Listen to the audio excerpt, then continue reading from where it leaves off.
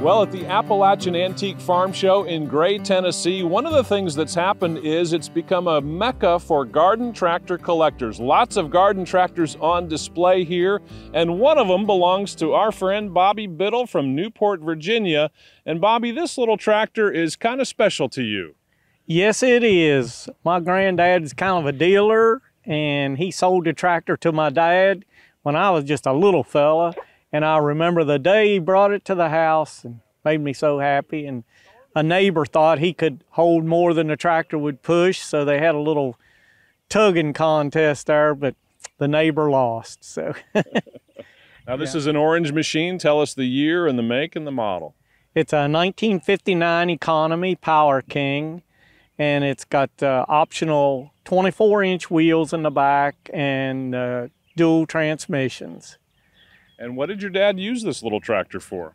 We used it mostly for garden work or around the house, anything we needed to do. A lot of times we overloaded it. And you were just a few years old when this came to your house. Did your dad let you use it? Yes, he did. I was too short to reach a clutch pedal, so he made an extension on the clutch pedal so I could reach it, and I've been driving it ever since. Now this one belonged to your dad way back when, sold by your granddad to your family. Is it still in original condition? Have you worked on it? We have rebuilt the engine probably a couple times in it, and my dad has repainted it a time or two. And yeah, it's had a lot of use over the years. Speaking of the engine, tell us a little bit about the power in this tractor. It's a 9-horsepower Briggs & Stratton, and it doesn't sound like a lot, but the way they're geared slow, they have a lot of torque to them. So what are some of the features on this tractor? I know your dad modified it for you to operate it as a little kid, but what are some of the features on this tractor that you think your dad really liked? Well, my dad also put foot brakes on it, and that was handy because it was hard to work the hydraulics, steer it, and put the brakes on with your hands all at the same time. So he put individual foot brakes on it. So Economy, Power King, were those pretty popular tractors down here in the South? No, actually I didn't see very many of them around anywhere.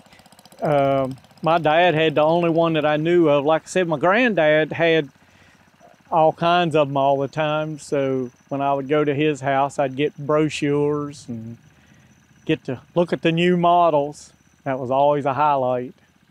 And here at Gray, Tennessee, do you kind of like seeing all these garden tractors lined up?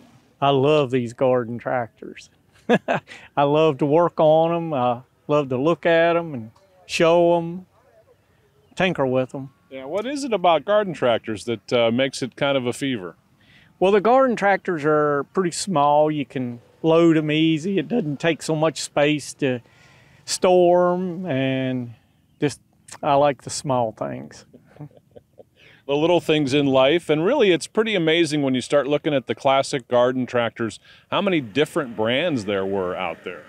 I had no idea there were so many brands till I started going to shows. You just never heard of them or never see them, so it's interesting to walk up on them. And I know you've collected a variety of different garden tractors, but the Economy Power Kings, those are pretty special to you. Those are my favorites, yes indeed. They're sort of partial to them. Yeah. So when you're on this tractor, what are you thinking about? You thinking about your granddad? Yes, and it brings back old memories because we grew up together. Some people have dogs they grow up with. I grew up with that Economy, and I used it practically every day. Yeah, it's been good to you. It's been excellent to me. And they are tough because it's had a lifelong use. And I know you like to do a little work on the tractors that you have. You like to get them looking like new, don't you? I do like to make them look pretty, and I like to tear them down every nut and bolt and restore them, paint them always before I put them back together. I have to do this one, so I haven't started on it yet, but hopefully I can get that done so my dad can see it. Yeah, you got a little bit of work ahead of you. I do. There's a lot of work in restoring one of those when you tear it completely apart. You'll take every nut and bolt out? I do. Take every nut and bolt out and blast the parts. And I put primer on the inside of the castings and paint all the outside parts before I ever assemble it. Just imagine how much trouble that's keeping you out of all that work. That's right. Keeps me home and keeps me safe. And you gotta love preserving family history, family garden tractors like this. I do. I love it. It's just about a thing of the past.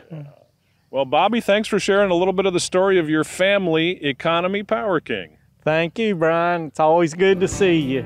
Bobby Biddle from Newport, Virginia. He's got classic tractor fever, and in his case, it's garden tractor fever. Hey, thanks for catching Classic Tractor Fever. If you'd like to see more great garden tractors, be sure to check out these other features. And don't forget to hit the subscribe button to keep those classic tractor stories rolling.